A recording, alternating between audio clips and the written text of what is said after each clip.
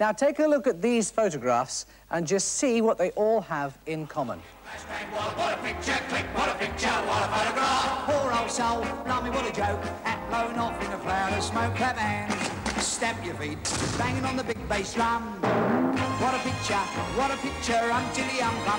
pum, stick it in your family album. That's right, heaps of well-known people just queuing up to be photographed with one man. He's obviously extremely successful, so he fits into this programme very well. The funny side of success, meet Tony Appleton.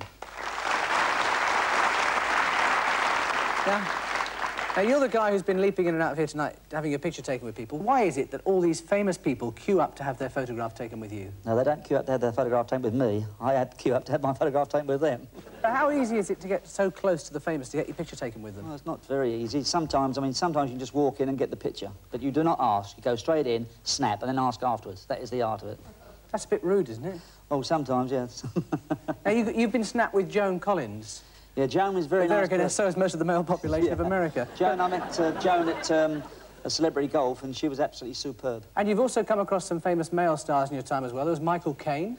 Yeah, Michael Caine, he was a difficult one because I've met him in London a couple of times and told me to, you know, off. And this time I got him on set at 1:30 in the morning. He was on a location, and I grabbed him just coming out of his dressing room, and he couldn't refuse me. He's looking a bit surprised there. Have you actually got him by the scruff of the neck? He said, "Oh, not you again."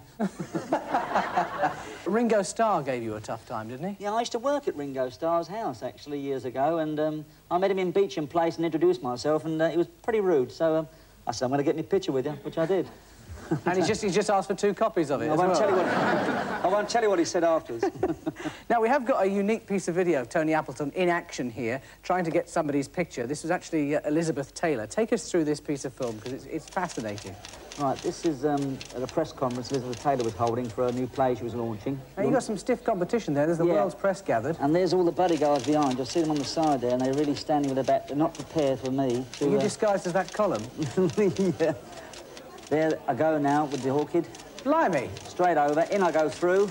Got the picture. My photographer took the picture. And then the guards dispose of me straight away. You've been walking straight ever since, have you? Yeah. But you did actually get the picture, didn't you, of Elizabeth Taylor? Got the picture, yes, got the picture. Oh, yeah. There it is there. Actually got the snap. Yeah, got the snap. And that was just before you went into hospital. That's right, yeah. I mean, who do you really want to get? Who are the ones you're aiming for next? Well, I'm definitely going to get, without any question, because I've had one with Margaret Thatcher. I'm going to get Mikhail Gorbachev, President Reagan, and I want one with Michael Jackson. Tony Appleton, thank you for the moment. Stay right where you are. Brilliant. Tony Appleton.